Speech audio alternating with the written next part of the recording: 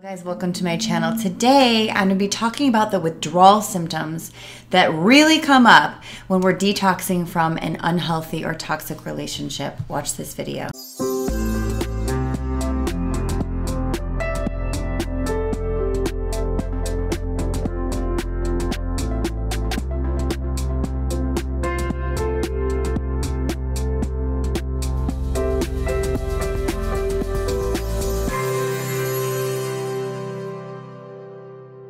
Hey guys, welcome to my channel. If you're new, please click the little subscribe button and the bell to receive notifications when I release new videos.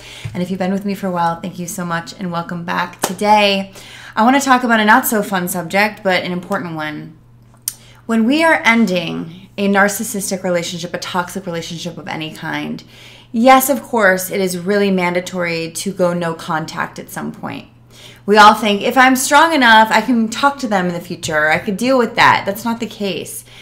Anytime there's, let's say, poison and you drink it, no matter how strong your immune system is, it's going to take you out. So that's kind of the same thing with toxic relationships. We have to go no contact. We also have to understand that once we go no contact, we're going to feel a little better, but then we're not. And so most people come to me and they say, I broke up with him or broke up with her or stopped talking to this parent or whatever, but I feel like death. And I say, perfect. That means you're going through the withdrawal. Stay with it. It's not easy. It's hard. It can look like depression. It can look like anxiety. It can look like confusion. It can feel like I can't get out of bed. I can't focus. I'm confused because your hormones are all screwed up because your nervous system has been severely affected by this relationship and then the lack of that relationship.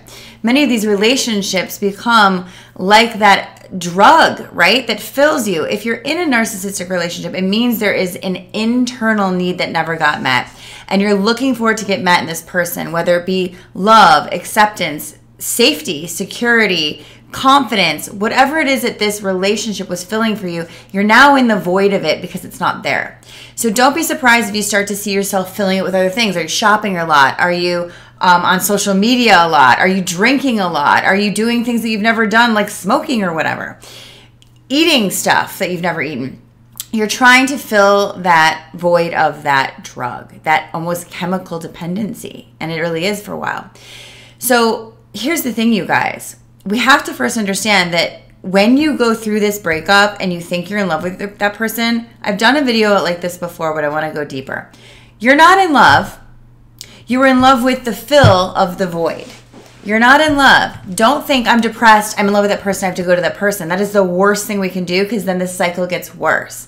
What we have to do instead is understand I'm in withdrawal. I'm withdrawing from this drug. Withdrawal feels like shit. It feels like you can't get up some days. It feels like you can't function some days. I want you to know it's temporary. But what we have to do is we have to release this trauma. It's not that time heals it. People think, oh, time will heal. It actually doesn't. We have to do trauma work to heal this. We have to do EFT. Tapping is a huge thing to release these emotions when they come up. One of my favorite ways that I used to do this when I'd go through this is I would do extreme self-care when it felt like the most counterintuitive thing to do in the entire world. I would shut down. I would do an opinion detox. So I would like not ask friends their opinion, say it to them, please don't tell me what you think right now. I have to do this on my own. I would go within. I would read books. I would watch videos. I would fill myself with things that supported the inner journey I knew I had to do. I would do salt baths, have the masseuse come over. I talk about this stuff all the time. This is my whole deal. I go on long walks in nature. I'll make my favorite meal. I'll actually pack it in the fridge for a week so I know I have that comfort to go to. If I don't feel like exercising, I rest. I don't make myself do what I don't want to do. I'll watch some crap TV if I feel like it for a few minutes and then go back to my spiritual work. When we do this and we realize that we are the thing that we've been projecting onto them that we then get to get back because we're with them, we need to take it back from them and literally fill ourselves, fill that void. Know that what I'm doing here is I'm trying to fill this withdrawal. I'm trying to fill this withdrawal because it feels so bad. And what we need to do is realize that the reason we got in a relationship with them anyway is because this bad feeling was always in there. It just came to the surface with them. That's why I always say narcissistic relationships are actually extremely healing in the long run, because they brought that part of you out that wasn't integrated with you. You kept projecting it onto them so you could be complete. The truth is, when you realize that you've just let it all come to the surface, they didn't create it. They brought it up in you. It's time for you to heal it by connecting with you. Realizing I'm enough, I can connect with me and heal me. Realizing these symptoms are terrible because I've just been traumatized or re-traumatized, and if I go back, I will be re-traumatized again. And what happens every time one of my clients, I always say, I won't be mad at you if you go back, because you're going to go back until you don't. That's what it is. And don't be mad at yourself. Just do what you need to do.